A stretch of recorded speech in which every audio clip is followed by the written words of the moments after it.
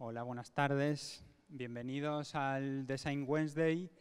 Hoy estamos de Design Wednesday de vuelta de verano después del parón de agosto. Y nos hemos venido a la central de diseño como es una tradición reciente. El año anterior vinimos nosotros, hablamos sobre lo que hacíamos.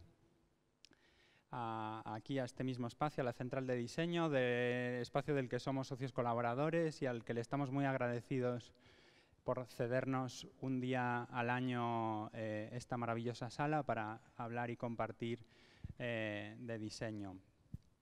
Este año es un evento muy especial porque de lo que nos vienen a hablar Rebecca y Andrew de InVision es un tema que nos preocupa a todos los que trabajamos en el diseño, estoy seguro, de que es qué tenemos que hacer para probar el valor de nuestro trabajo, cuál es el siguiente paso para demostrar que lo estamos haciendo bien, qué podemos conseguir. Y bueno, los que sois habituales, he hecho una cosa mal porque he empezado a hablar como si esto fuera un Design Wednesday de hace un año. Y sabéis que ahora cada día presenta una persona del equipo diferente. Ya hacía mucho tiempo que no presentaba un Design Wednesday. ¿Y por qué presento este hoy? Para los que no me conocéis, soy Anso, trabajo en el equipo de diseño de BBVA, me encargo de la estrategia de diseño del grupo y de la comunidad de práctica de diseño dentro de la organización. Los que me seguís mal la pista, sabéis que hace bastante tiempo hice un Design Wednesday en el que hablaba de mi tesis doctoral, que era como cuál es la situación del diseño en España. Y por eso hoy estoy presentando no porque vuelva a presentar los Design Wednesday, sino porque era en plan, normalmente presentamos temas que nos interesan y a mí me interesa mucho lo que Rebecca y Andy nos vienen a contar, que es cuál es el sentido del diseño dentro de las organizaciones.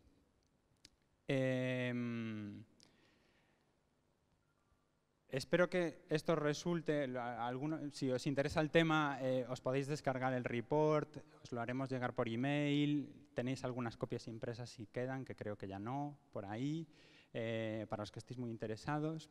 Y además os anticipo que este evento es parte de una miniserie que vamos a tener este mes y el mes que viene con diferentes perspectivas. El mes que viene, aparte va a ser normalmente no adelantamos lo que pasa en los Design Wednesday, pero como creo que es bastante excepcional y merece una cierta organización logística para muchos de vosotros, también vamos a continuar hablando del valor del diseño. Hoy lo vamos a hacer desde el punto de vista de los equipos de diseño y de los diseñadores, a través de la gente de InVision, que está fundada por diseñadores y que son más afines a nuestro trabajo. Y el mes que viene lo vamos a ver desde el punto de vista del negocio. Y vendrá alguien de una consultora de negocio y lo haremos en nuestra sede corporativa, en la ciudad de BBVA, en Las Tablas. Y muy interesante por dos cosas. Uno, abriremos el auditorio al público en general, que no es un espacio en el que solamos organizar eventos y mucho menos de diseño. Se hacen eventos al público allí, pero no de diseño. Entonces es una buena oportunidad, los que tengáis curiosidad de conocer cómo es la vela por dentro, pues para ir allí. Y hablaremos del mismo tema, ¿no? De cuál es el valor del diseño, pero desde la parte de vista de negocio. Hoy desde la parte de vista de diseño y en el próximo de eso. Esta es la miniserie y el adelanto. Para que os vayáis guardando la fecha de octubre, si os apetece ir a escuchar sobre esto en Ciudad BBVA.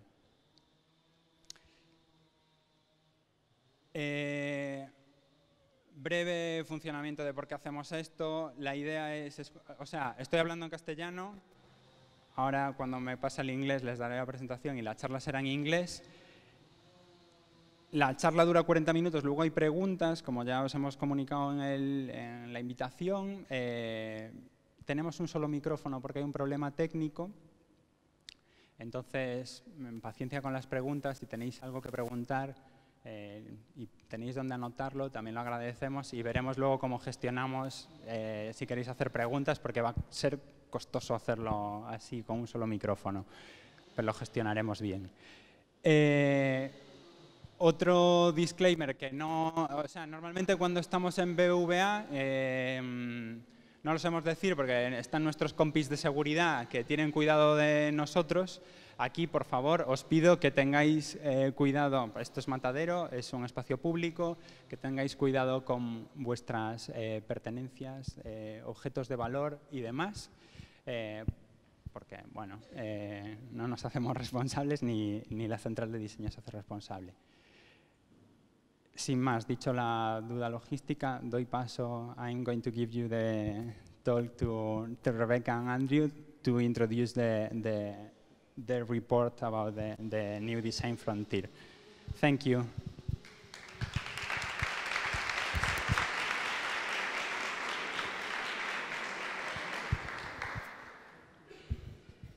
Hey, how's it going? Is this going to work? Yes, hello. We'll do a brief intro. My name's Andrew. I am part of the design transformation team at InVision. So I'm a practice lead. I joined from Lego, where I was a UX design manager there. And so I go out now to our customers and I help them kind of level up on their design practice. So it might be, well, we're thinking about doing a design system. So how do we go about that? So I might help them do that. Okay. I'll go to Rebecca. Thank you. Hi everyone, my name is Rebecca. I've been with InVision as a customer success manager now for about 3 years. Originally from San Francisco, and I supported customers, mainly the Fortune 100 customers in that area, and mainly working with them just as they are trying to scale their design practices. So I was a support for them in facilitating some of those practices and then helping them with their tooling solutions. I recently moved out to the UK and working with a lot of customers in the EMEA market today, so including BBVA, so very excited to be here. Cool, thanks. We've got one microphone, so we'll be passing it back, so bear with us.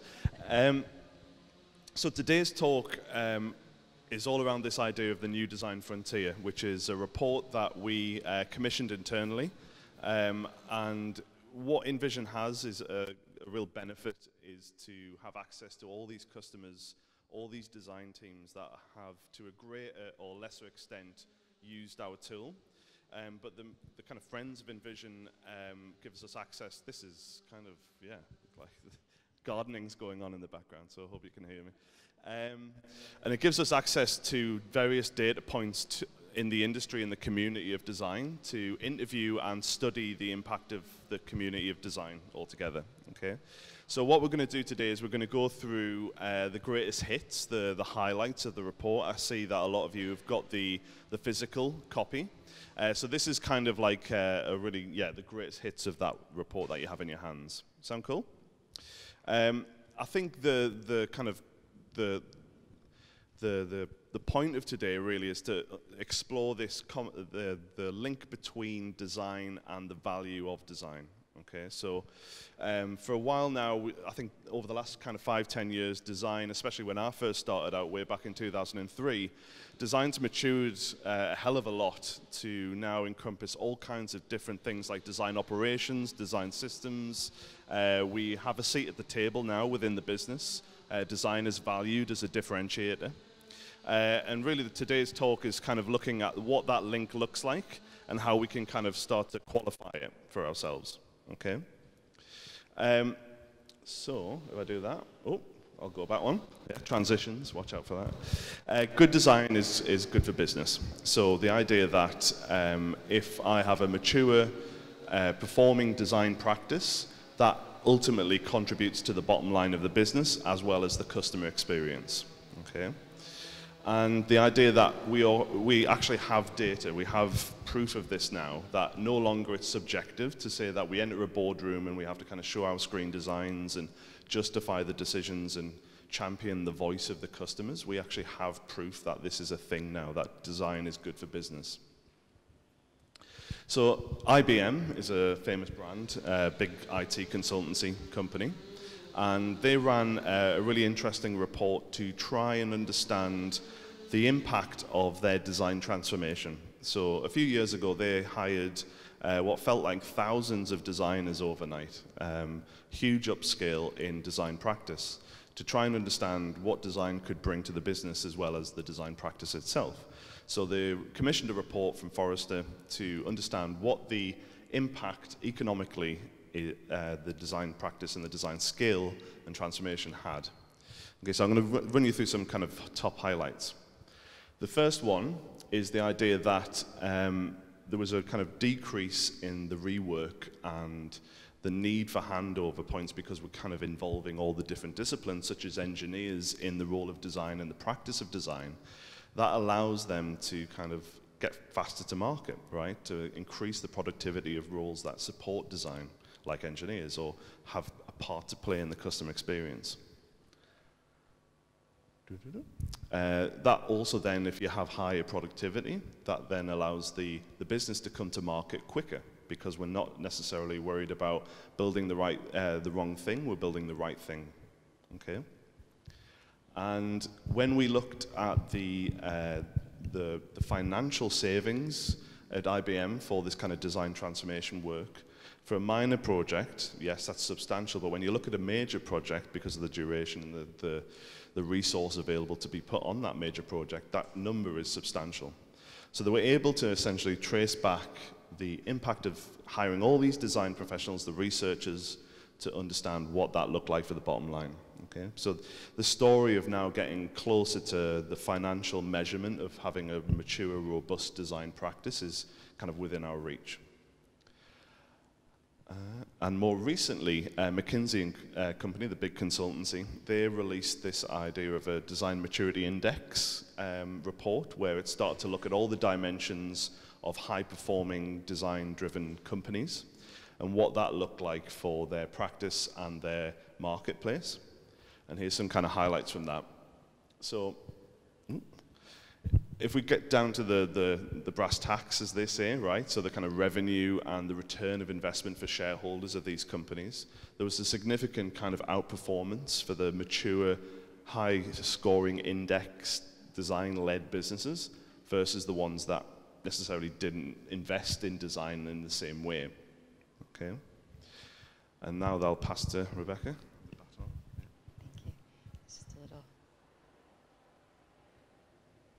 Okay, so this is where the story starts to get interesting. So because we know that some design success stories aren't as successful as others, right?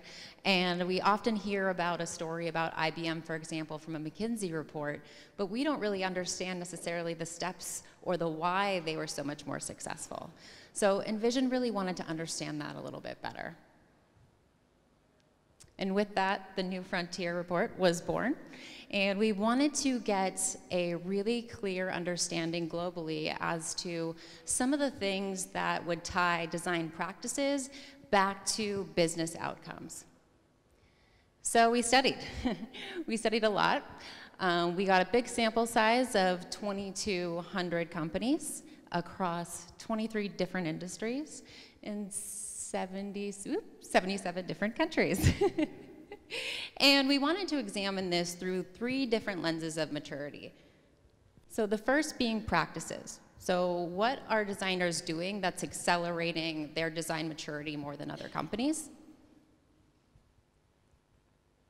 People, so who is involved in the design process, maybe directly, indirectly, and then what's the frequency of that? And then the platforms that they're using, so whether it's design tools or operational tools that may be scaling design throughout the organization. And we asked a lot of different questions.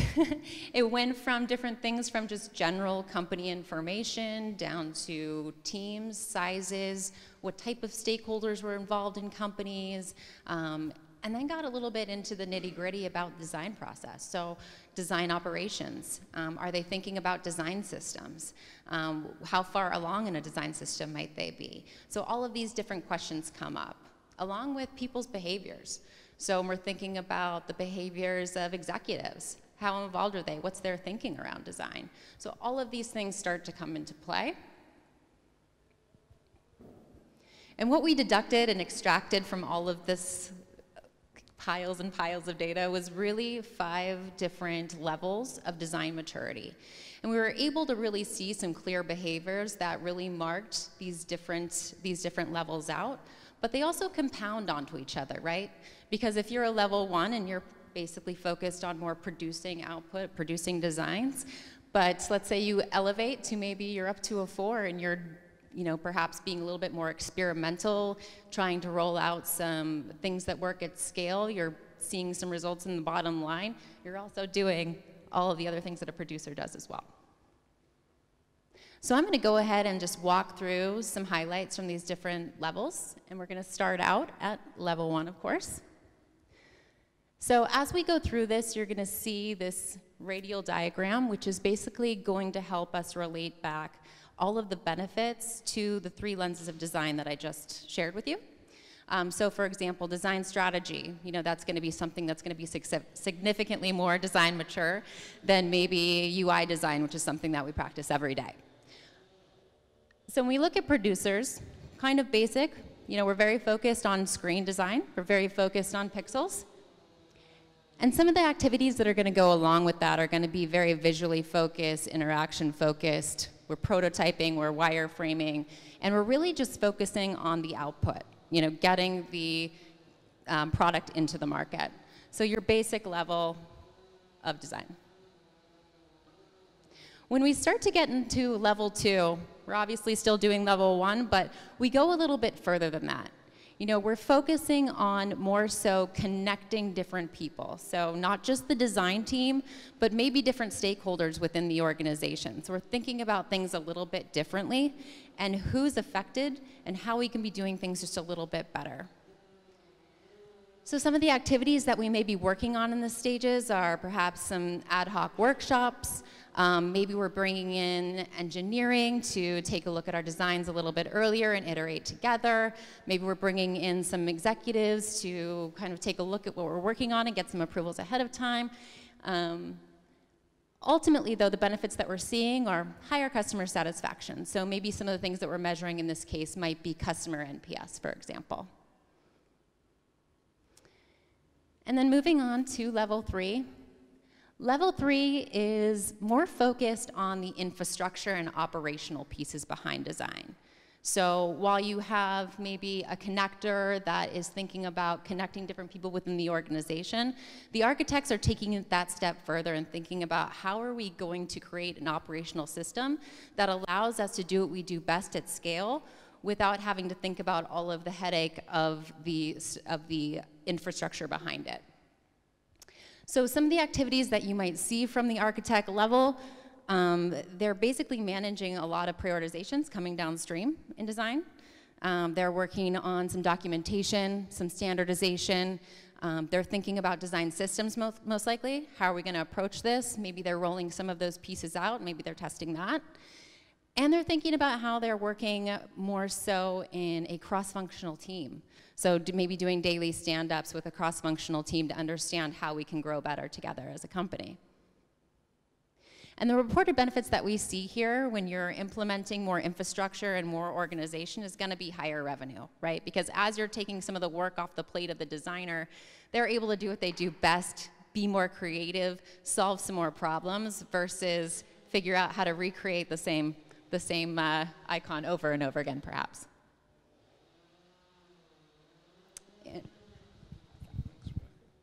And I'll take you through the last 2 levels. So level 4, the scientists. I think this is kind of self-explanatory a little bit. So if you have ever been in the office, it's lunchtime, you're on Amazon, you are shopping for something, and the friend, the colleague next door on the next desk is shopping on Amazon as well. And they've got a different button, or they might have a different layout of the product description page. That's because Amazon are obviously running a multivariant test, right? They're experimenting with you to find out what the optimization there is for the user experience and the optimization for the conversion, right? So this is what level 4 companies kind of start to get together and start to think about after operations. Now that we've taken away all the headache and the time wasting of going off to too many meetings, getting pulled into too many interviews perhaps, and we start to give time back to the designers, they can then start to use the infrastructure of experimentation to really start to test and stress test in detail the user experience. So their focus is really kind of testing and learning. and prioritizing that in their work stream. Because sometimes if we are kind of level 1 producers, we are predominantly focused on delivery, right, as the measure of success, outputs over outcomes, yeah, all that kind of stuff. So when it comes to level 4, you start to then prioritize discovery. Yeah, you start to think, right, hypothesis-driven design. What does that look like? What am I thinking about impacting? And then how do I measure that as an experiment? So they'll be doing that kind of A/B testing. They'll also be doing concept testing. They might not necessarily put so much effort or attention to detail on the design. It's more about the provocative nature of a concept prototype. And they're also starting to get a lot more critical about OKRs, objectives and key results, or KPIs, to try and attach to those experiments to see if they're successful. And then whatever works, then they scale out across multiple channels or demographics. And this is where it starts to get really interesting, because if the level 3 is about revenue and connecting people together and taking the headache away for designers so they can concentrate on the bottom line, the experimentation, the scientists of level 4, they can start to then really enhance the productivity, because we're building the right thing quicker than we would have done if we hadn't had that arm of experimentation, right? So level 5, this is where it gets super interesting, right? Because actually now we're getting the benefits of all the other levels, but now we can really start to think about what the future looks like. Anshul asked a really good question today before the talk about, well, what is the future of design? Like, what does that look like to you? And I think when you see level 5, you'll see that actually we're bringing the business closer to the designer, and we're giving them access to things that perhaps they haven't had access to, such as the business model and the data that surrounds that business model, so that actually we can start to concept what that future business might look like with our customers, and use the designer's toolkit to really start to broaden the horizons for that market, or even create a new market altogether. So if we look at the visionaries, they're of course going to get all the benefits of that radial diagram, but then they're also going to start to look at the strategy. So they're more strategy focused and more on the business side of things. Yes, we can make the user experience really awesome, but we can do so in a way that it benefits the business and the customer simultaneously, and then record and measure what that looks like. So things like trend spotting, so putting something out there to try and find out what the next big thing could be for the marketplace, or product market fit. And the idea about kind of connecting multi-channel strategy. So I don't know whether, like, omni-channel is a phrase, right, in marketing. So the same message across different domains and devices and channels, depending where the broader customer journey lives. That takes a lot of effort. And if we're just concentrating on one channel or one device, then the designer probably could be utilized across multiple versions of that. And when that happens, this is where it gets really exciting for businesses, because then design has an opportunity to start to include other areas of the business to increase the share price, create new intellectual properties, new revenue streams altogether, or even start to bridge the gap between parts of the business that predominantly haven't been touched by design. In the financial sector, compliance and legal is a big thing, but actually bringing those people into the design to improve their workflows before it even comes to the designer's desk, right? So they're starting to look at those kind of opportunities. So, there you go. Not awkward at all. So we had some key takeaways from this study that we conducted, right? Where design is really driving results. So what we found is that nearly 3/4 of companies saw improved product design quality out of this report, out of design. And this isn't really news to you guys, right? For design, this is obvious. I think the interesting thing here is more or less that, you know, design is aware of this, but other stakeholders in the organization are aware of this now. And this is becoming more the trend, where we're focusing more as companies around design as a whole. High design maturity delivers outsized ROI. So if we're looking at a level 1 company and we're comparing it against a level 5 company, what we're seeing, it's not just those little incremental changes. It is huge, outsized improvements, from their time to market of, you know, an average of 6x to your valuation of 26x. So these are huge, huge benefits that we're finding.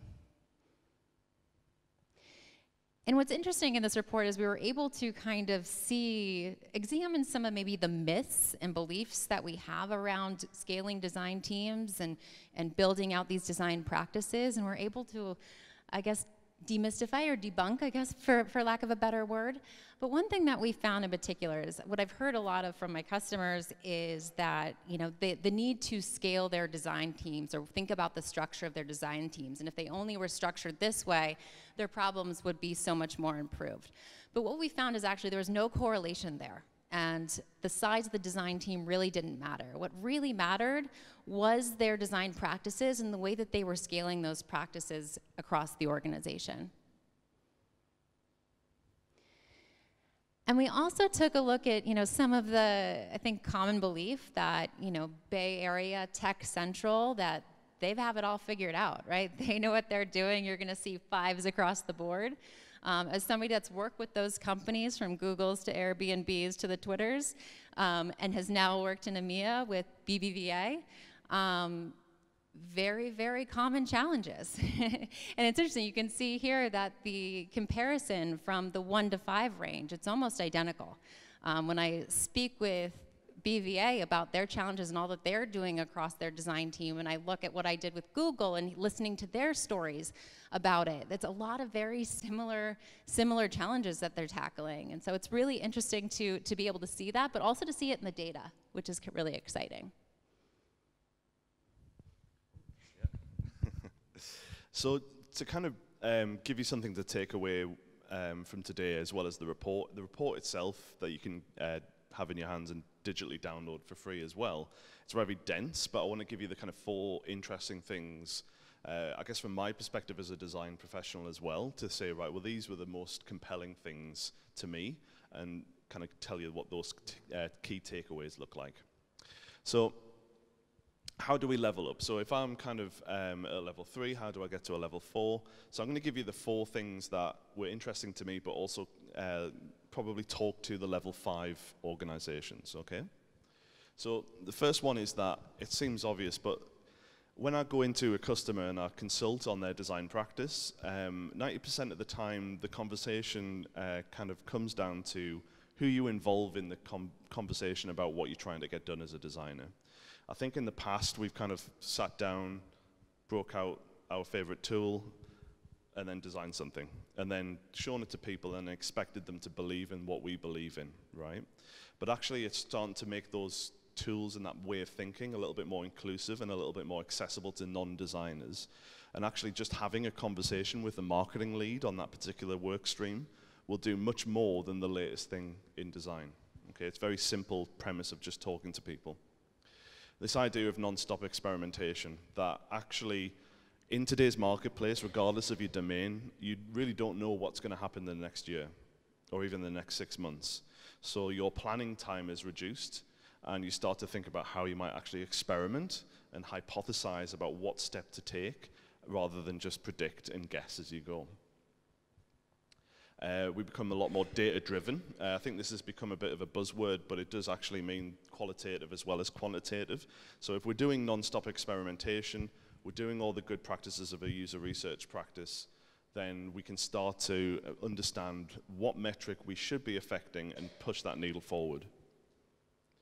And then how do we start to bring design to the business and start to give them a seat at the table, but also then what do they say when they've actually got that seat at the table, right?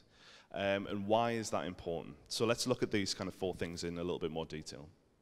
So when we looked at the report, one of the other things that we found was actually only a few benefit the most, right? You can see from the kind of the map of the world that only a kind of a small fraction of the people in EMEA were kind of top level 5. And that is because when we looked at the things that we kind of look at as benefits for these levels, well, everybody now, really, we can build really usable, utilitarian products, right? We know how digital works a little bit better than perhaps 15 years ago. And we can start to build things quicker and faster than we ever have done before, right? But actually, when we start to go down and we look at the share price, the disconnect and the opportunity there is huge. So putting it another way, if we look at the levels in the split of the 2,200 companies that we did speak to in the interview and the surveys, and we start to look at the separation and the adoption of design, you can see partnering across disciplines is a key driver to that kind of level of maturity. So if we kind of increase the adoption of design to other people other than designers, you're going to have a higher chance of being level 5. But this is quite shocking to a lot of design leaders. Well, there's a big gulf there, but I think this is the really interesting, awesome thing, and this is the rallying cry for you here in Madrid, is that's an opportunity, because there's so much more problems to solve for, so much more work to do, and so much more people to get around the table and start including them in the design process. Because when you do start to bridge that gap, wonderful, amazing things happen, not just for the product and the customer, but for that kind of community within your business. So if we look at how somewhere like InVision, which is kind of a tech-first company, their kind of structure, or our structure, should I say, I do work there still, is kind of focused around this acronym of EDP, Engineering, Design, and Product. Okay, so that is heavily influencing the structure of that part of the business, so the product, the platform that you use day to day, and also the decision making, right? So the engineers are involved in discovery work. The prioritization is met with the idea that design leaders, engineering leaders, and product leaders come together and prioritize together and learn together. Okay, so when it gets downstream to then actually build the thing, everybody's on the same page and we can all start to rally around that, and there's no question marks or ambiguity that could potentially harm our time to market, because actually taking those roadblocks does increase productivity. So in the report, when we look at level 5 companies, the benefits of thinking like this and partnering across the business, you're starting to see huge, huge benefits, right? So the idea that they're more likely to peers with their engineering counterpart rather than kind of a production assembly line, so the designer hands off to the engineer, then the engineer tries to build it and then comes back to the designer and there's something wrong with the design and all this rework that goes on, but actually partnering. And then the kind of idea that the business partners, the idea that this kind of mythical name of a stakeholder is actually also a stakeholder in the design work, and how do you include that through workshops and facilitation rather than doing the design yourself? So let's talk about experimentation, non-stop experimentation, the second point.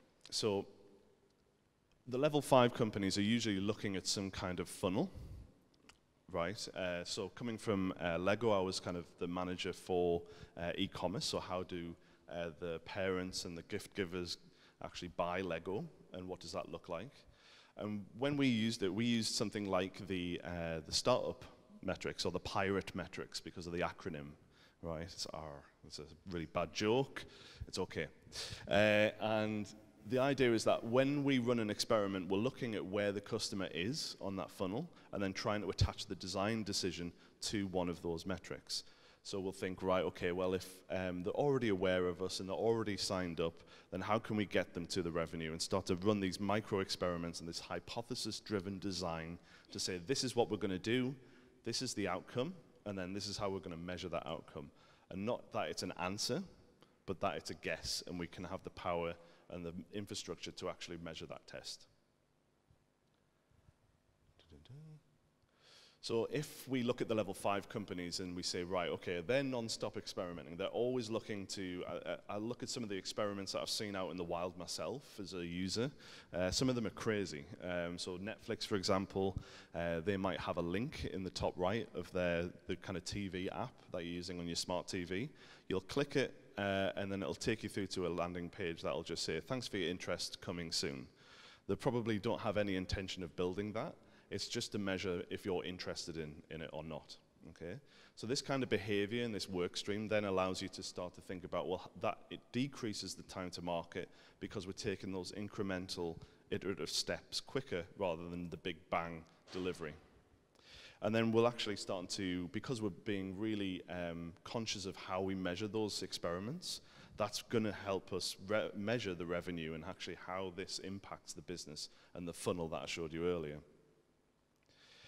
So when we start to think about level 5 and start to think about how do we bring customers across different touch points within the customer journey, this is another kind of benefit and focus for level 5 design teams. So if you think about Netflix again, if you've ever watched a TV show or a movie on your smartphone and you've paused it, you've picked that same movie up at the place you left it, that's the idea of that. It's a continuous user journey. So this is a framework taken from a designer from Google, from a book called Designing Multi-Device Experiences. I'll tweet that out so you can kind of have a look at it. And it's actually a really smart way how she's kind of conceptualized broader customer journeys across multiple touch points, right? So it might be that complementary is that InVision is a completely remote company, right? We don't have an office anywhere, we all work from our homes, 900 people. IT security is pretty tough in that situation, so we have an app on our phone that is an encryption. We press a button and it unlocks the Google suite on our laptops, for instance. So there's a core device, and then all the other devices are complementary, right? So there's a way to categorize how these broader customers, more complex, multi-device, multi-touch points, multi-channel experiences work. And that's what level 5 teams are starting to look at. They're starting to look at how do we start to bring the design thinking into the call centers, the customer service, and bring those channels into that level of experience that we can get with a screen design product. And finally, when we do connect, so if we connect the business to the designer and the designer to the business of the level 5 companies, we see something really important, and that is this idea that the business becomes more resilient, more robust to something called continuous uncertainty. So if I'm constantly experimenting, and I've removed all the headache for the designers and have design systems, so I've got consistency, I'm building across digital channels, all the customers have a high satisfaction, the revenue's growing, I can now concentrate on what's next, and the fact that every company, no matter how young or old, is in a constant state of continuous uncertainty, that they can always know that in a week's time somebody could launch a product that takes some of your market share and some of your customers. So having these habits of a level 5 company has that idea that you can deal with that with this continuous uncertainty. So I'll hand back. So we've talked a lot about these different levels, and we've kind of summarized them into these buckets, but I think it's really important to remember that every company is extremely unique. So while you may have, level 5 practices happening within one area of your organization, there could be another team that's down at a level 2 or 3. And the real takeaway here is knowing, right? Takeaway is knowing and then understanding how you can then up-level other areas of the organization to better balance. So the full report is available at our site, which is designbetter.co. We've talked really high level about some highlights of different stages, different levels, what you get at that point. But if you want to really get into the nitty-gritty of the data and read up on that, it's in the booklets that you have, but also on our website, along with a lot of stories from customers just about their journey, which is really interesting to check out. And to wrap up, just before we get into some questions, just to kind of recap what we've discussed here, right? The report is broad and detailed and dense, as Rebecca said, that actually there's a lot more to it than what we showed today. But actually we've kind of covered design as a lot of different things. And when I'm out in the wild and we're kind of helping design teams grow and get their practice sorted, these are the things that they kind of start to talk about, is the fact that actually the design is kind of a utilitarian need, that we build something that people need to use or meets a need, that basic kind of human need. But then we also look at the kind of producer's role and the aesthetics of design, the process itself, strategy, design as business strategy, like what to build, how to build it, when to build it. Okay. We've talked about design as inclusivity, that really the design has to reflect what the human race is today, and so the team is kind of starting to become more broader and inclusive about who it gets involved in that design practice. Design as leadership. There's a kind of a convention or a stereotype that, or a cliche is the right word, I think, where all designers are leaders, but actually a business leader that can represent what design means to a business for a customer. And then design as culture and design as business. But really design today, what we spoke about, design is all of these things, and this is what a level 5 team really thinks about. It's all of these things, not just the screen that you're designing for that day. So I'd love to hear some questions, but thank you very much for kind of listening to my dulcet tones, and hope that was interesting. Cheers.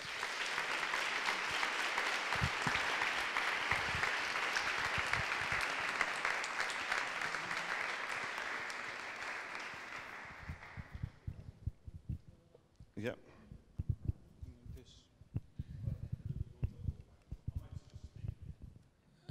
Hello. Well, my name is Freddy. Thank you so much. Thank you for devoting so much time and effort to do such a study and expanding our knowledge and understanding of design. I would like to make you a question regarding like the study itself, not the beautiful insights and so on. I mean, I must confess I'm a little bit like suspicious when we do a study regarding the impact of design, asking just to designers, no? What I mean with that is like the design maturity is flawlessly depicted for us, but I've seen it like in the past, like we tend to be biased or excessively optimistic of our own work. I don't know if I'm getting understand. To put a simile, kind of an extreme simile, is like if we ask police around the world around their positive impact, even the Hong Kong police is going to be saying that it's positive. And they might be right, because they do their best, it's on their work and so on, but how can we objectively assess that there's a positive impact on reducing this time to market, time to share and so on, not just based on design needs?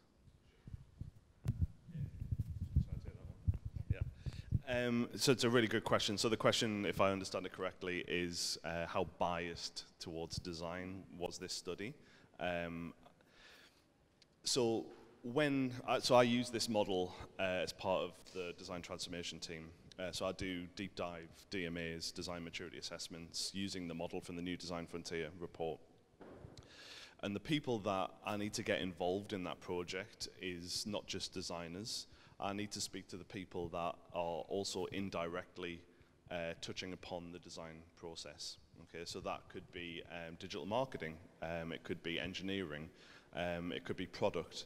So we as a designer, I have design in my job title, so therefore I am a designer, but there are so many other people in the business that are also indirect designers. They might not know it, or it might be that design is actively facilitating their involvement, so that kind of cross-partnership. But when we spoke to the customers that we did speak to, yes, it could be a representative from design leadership, or it could be a representative from product as well. So it is balanced. It is obviously about design maturity. So we need to speak to the people that are practicing design every day to get a good read and a good understanding. Otherwise, a different type of bias will happen, or people will reach and start to make things up, so that data gets spoiled. But if you're interested in how we actually did that, it was factor analysis. So we kind of collect everything, and then when there's a clear behavioral difference, then that would define a new level, rather than what people say. Okay, so it was much more focused on what people do, rather than what they say they do, if that makes sense.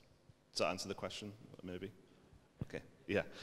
Catch me after, I'll be here all night, we can talk more about it, because that's a really interesting point. Yeah.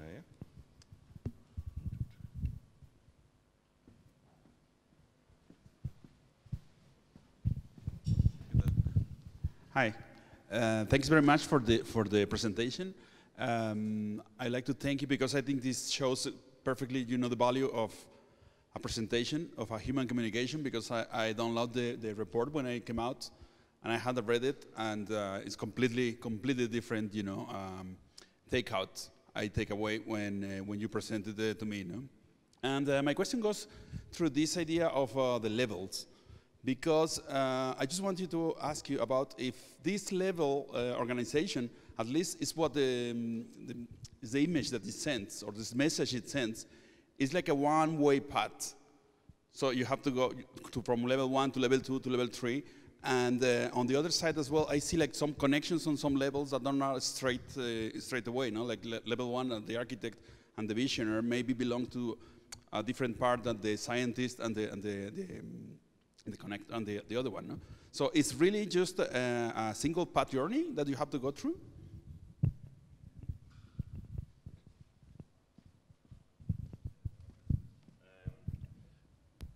Yeah, it's a good question. So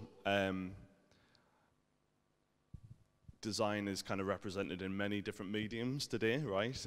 One of which is infographics, right? And that the levels kind of suppose that it is linear, that I go from 1 to 2 to 3 to 4. But to Rebecca's point about kind of companies being different, so I might interview, let's say they have multiple design squads, okay, and the kind of that matrix organizational structure.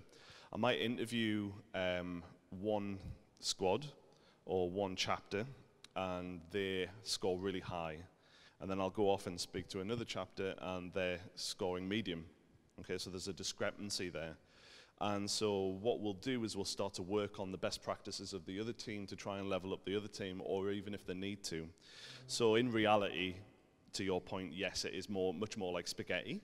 It's not a kind of a linear journey, because organizational design is a huge factor in what the result of design maturity is and how those people talk to each other.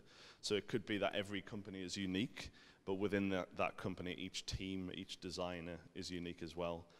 So it's really a tool to benchmark where you think you are, and then maybe how you would leapfrog the next level. And you might practice parts of one level, parts of another, and then, yeah, it's kind of different for everybody. But this is just one representation of this. In reality, the spreadsheet or the kind of data set is just, you could cut it any way you really would like to. It would derive the level, but it would also give you some kind of gap analysis as well, which is kind of the more non-linear journey.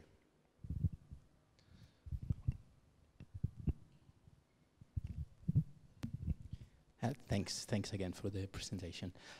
So you were saying that there are different amount of resources from different countries, different companies, sorry, and there is no correlation between the number of designers and the level you are in. So my question is, what are those companies doing that are on level 5, but yet like they have less resources or less number of designers?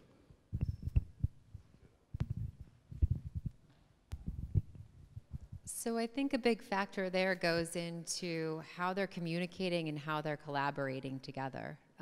So regardless of resources, you can have a smaller design team that are still inhabiting the right practices of, proper design within their organization. They're communicating that with their cross-functional partners. I think that's kind of the point of that.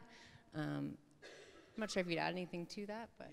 Yeah, I guess that's kind of the point of architects, that level where one of the activities I sometimes get design teams to do is to kind of, if you're a user researcher, you'll know the term diary studies, or the technique of a diary study, where you give somebody a journal and passively over time you'll get them to log some activity or some behavior, and they'll write down what they did, where they were, who they were with, and then maybe after 6 weeks you'll collect those diaries up and then you'll analyze the data, because then you'll understand where the context was when that happened.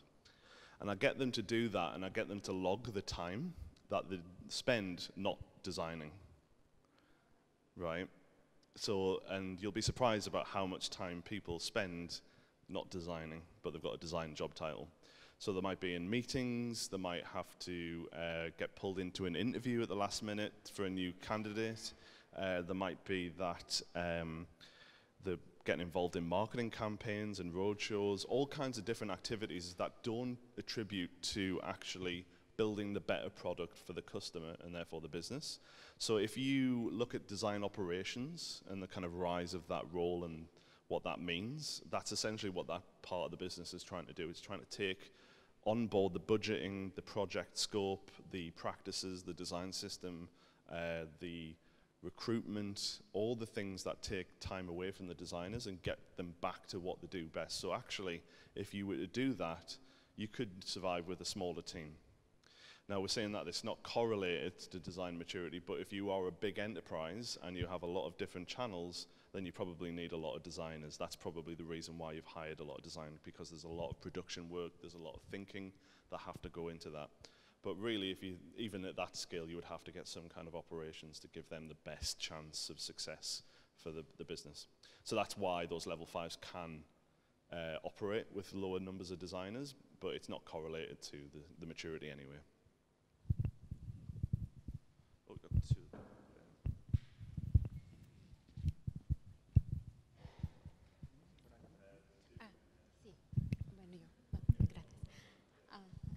Thank you so much for the presentation.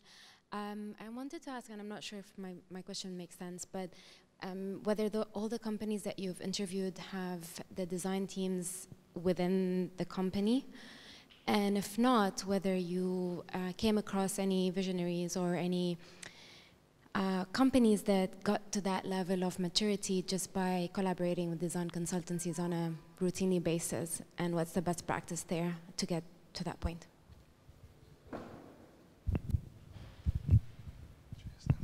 Good question. So the idea that what does an external resource look like for the design maturity? Yeah. So I think the last 4 or 5 months I've been working with a few partners in InVision to try and do exactly that, with partnership programs and things like that, to try and understand how, if I do outsource my product design capabilities, how do I bring them closer into the business? And we've seen quite a few different models.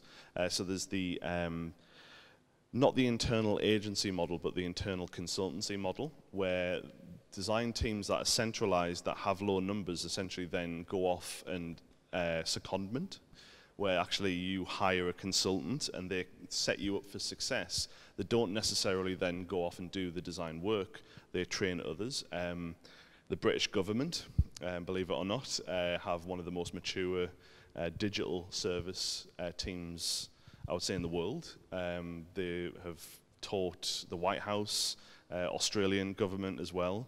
And the way they did it was to make it all very self-assessment focused. So if you think about the idea of a government where I've got to review my tax, I've got to renew the passport, they're different companies within a larger company. And so they act as kind of an external partner, but they're internal as well. And so they go in, and the predominant thing is around assessment. If you're doing the right practices, you're doing the right things to talk to the user, and often then you'll pass, you'll get a certificate. But then we'll also train you on how to do user research yourself, so you can hire a user research as well. So there's not one thing that we've seen. I think some agencies were involved in the study, but it's only now that we're speaking to people like Frog and those big agencies where actually how do we use that model on them, and it's been some really interesting conversations. But I think there'll be another edition at some point in the future of the new Design Frontier report. There'll be the new Design Frontier report, but it'll encompass more on the kind of agency relationship, I think.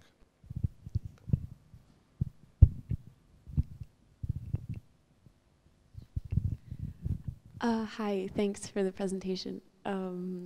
It was pretty awesome. I was wondering about, in your opinion, what do you think the most effective way is to speak everyone's language that you're collaborating with interdisciplinarily? I think that's the word. You know, being from very different backgrounds and having different mental structures.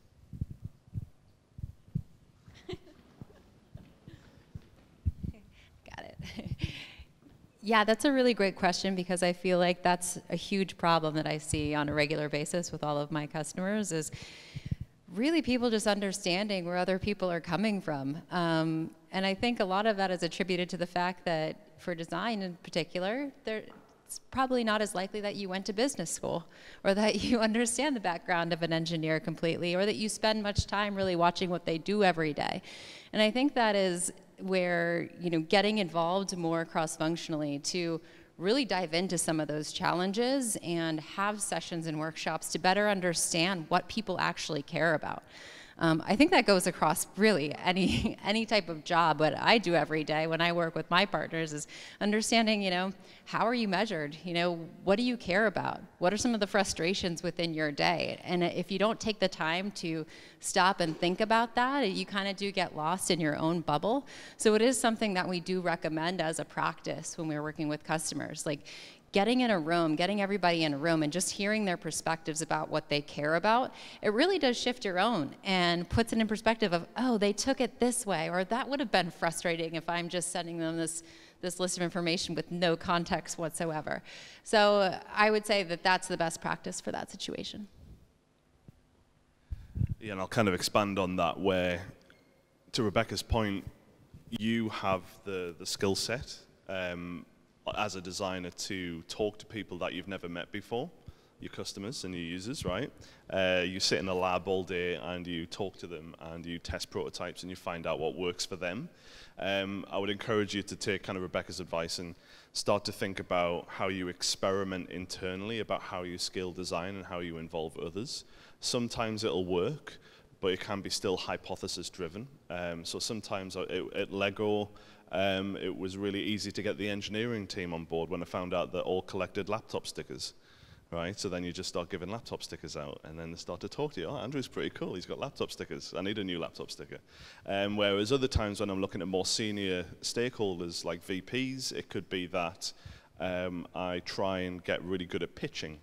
So pitching is kind of an underused skill for a designer, I think. You get taught it if you've ever worked in an agency, but you really need to, yes, kind of. There was one team I remember that had built out a very well design system and a shared design language, and it had a beautiful website. It had all the coded components. It was the Rolls-Royce of design systems, but his senior stakeholders just didn't fund it. They didn't want to do it. It was a side project.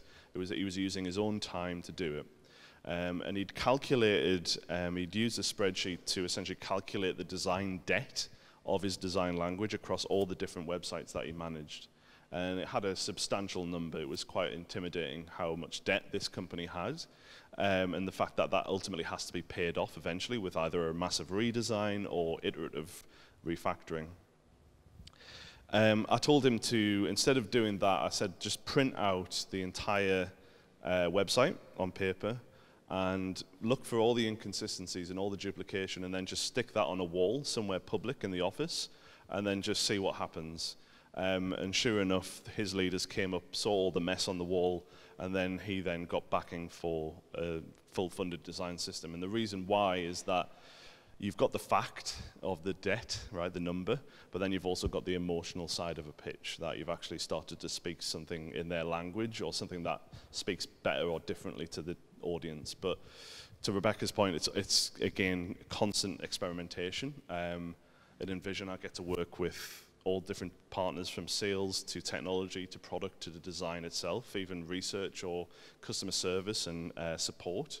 But that is then giving me the language through experience of being able to talk to these people in future jobs. So I would encourage you to diversify who you start to include and who you talk to. Last question.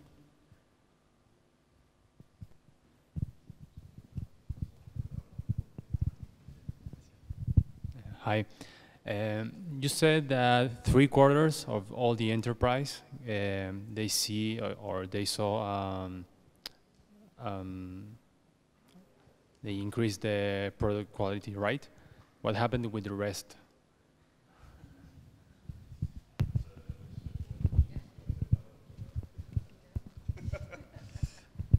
So what happened to the rest? Yeah, cool. So a good question. Straight, I like it. So what that kind of insight is saying is that the designers' leaders, right, the people that ultimately hire the designers, appreciate that there is some value and some quality attached to having a lot of designers around the building and practicing design well, okay? They might not necessarily know how to fully understand what that value is, but other than the quality of the product is increased. What happened to the other? They just didn't answer that question that would infer that behavior. It's simply put, they just didn't answer with the right answer. So there's lots of, with factor analysis and the way the questions are structured, it's essentially saying, well, tell me when you did this. It's like a job interview. Tell me when you did that. Tell me when you did that. And if they didn't do something, then that would be rolled up quantitatively into a model that essentially then derives your level, if that makes sense. So yeah, they just didn't see the quality in a simple way. Thank you so much. Thank you. Big applause. Last one.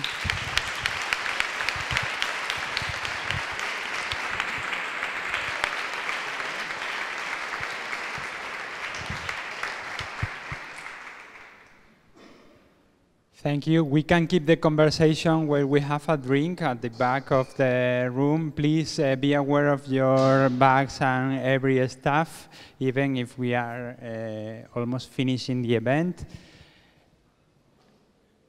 Muchas gracias por venir. Recordaros que el próximo será en Ciudad BBVA.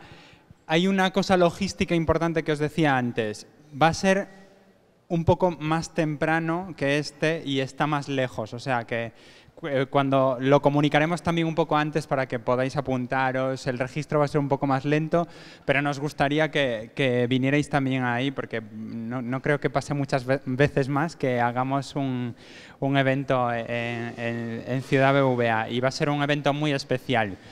Seguimos hablando al final. Muchas gracias por venir y os esperamos en octubre.